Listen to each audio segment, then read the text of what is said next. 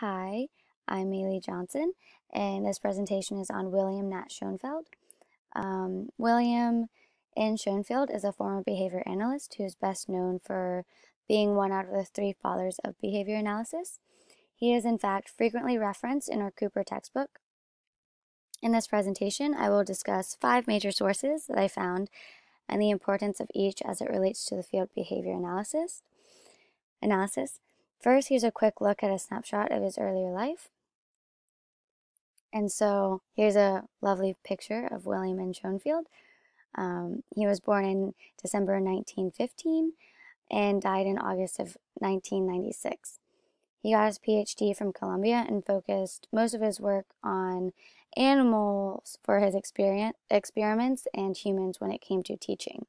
So when it comes to the animals, he worked with mice in pain and monkeys for their cardiac rate regarding conditioned stimulus that has to do with physiological functions. And when it comes to humans, he was a teacher and mentor, especially to Catania, who actually wrote his memoir, and he defined a reflex. So he's done a lot. And one of the sources I found was on his book, Principles of Psychology, in which he taught students the basics of radical behaviorism. And it was actually the first book ever written really about radical behaviorism, and so it was really monumental, and he taught it at Columbia University. And so he actually wrote that with Fred Keller, which is another one of the 3 fathers of behavior analysis. So onto his work. He did an experiment with pain in mice, and it ended up becoming a dead end because he wasn't able to really document how the mice were feeling the pain. Usually when with inner skin experiences, you express the emotions and feelings through verbal interactions, and animals cannot speak. So whenever you would see a mice react in a certain way, it's really about us pushing our own emotions or experiences on the animal, which is anamorphism. And so if they had actually come up with any results, it would have been confounding, as it wouldn't have been it would have been inaccurate. And so then he also went to define what reinforcement is as to what we use today.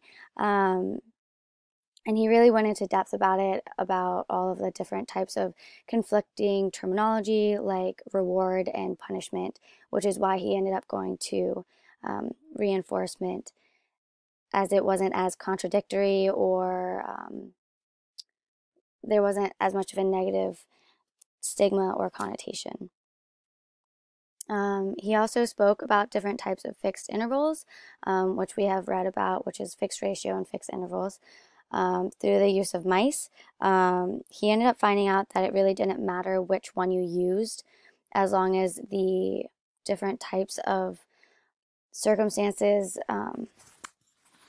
or factors remain constant. And so then this, we kind of learned, really depends on which ones you want to use, depending on the behavior or circumstance that you're trying to decrease or teach an alternative behavior for. So Schoenfeld also worked with monkeys, which is these little guys, and he used them for cardiac rate. And so what he ended up doing was conditioning a response and then giving them pharmaceutical medication that lowered their cardiac rate, which when he did that and presented the stimulus for the conditioned response, it didn't occur. So he basically figured out that there is a biological function to behavior. And as stated earlier, he wrote the Principles of Psychology. He wrote this in order to teach the basic concepts of behavior analysis to students for the first time. Schoenfeld was surprised at how long the book maintained its usefulness and accuracy, and I'm sure that our own Cooper textbook was based off of that as well. So for my mock interview questions, I'm really interested in what really pushed him to study behavior. And so a lot of my questions have to do with that, or what brought him to study the different papers and stuff that he wrote about. And so my first one is, what about behavior intrigued you to start creating behavior analysis? What were your aspirations for behavior analysis? If you were able to see it now, would it be the way that you expected it to go? So I know back then they didn't really have as much technology and stuff like that. And as a behavior technician, I know we use technology a lot, but honestly, I'm very interested to see if he really intended this to go to work with individuals that are really socially, I don't know, they have social problems like kids with autism. And so I'm really interested in where he thought this was going to go versus where it is currently. So I was also curious what his own thoughts were for the limitations of behavior analysis. I think that would be really interesting to learn, especially as he was a founder of behavior analysis. And also, because he was in the 1900s, I was curious if he thought that the little Albert conditioning experiment was ethical. If not, what other ways would he have performed the experiment in an ethical manner?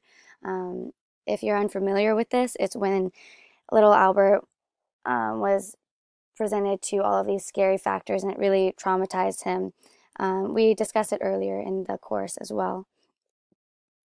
And so the fifth one is, he wrote a book about religion and behavior for it, and I was curious as to where he stood with religion and why. Just because of that book, that really interested me, because religion isn't really spoken about, especially in terms of behavior. So for the contribution to literature, common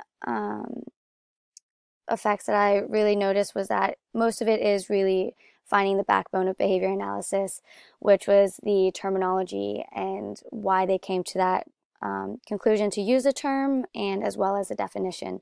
And then I also found that, the ones that stood out were the one with the monkeys, where it was the cardiac rate, just because that had to do more with physiological factors with behavior, whereas before he never really introduced that. And also the religion one, which I really didn't study too much, as it wasn't one of the main resources I used for the paper. But I thought it was very far from what he really was known for. So I thought that was interesting that he really wrote about that and, explored it. And he's important because, again, he's the founder, or one of the founders, of radical behaviorism, and really pushed for the beginning of this entire field. So, I mean, he's just way ahead of his time. And so these are all of my references that I used in my paper and this presentation for the photos, including the one of him. All right, thank you.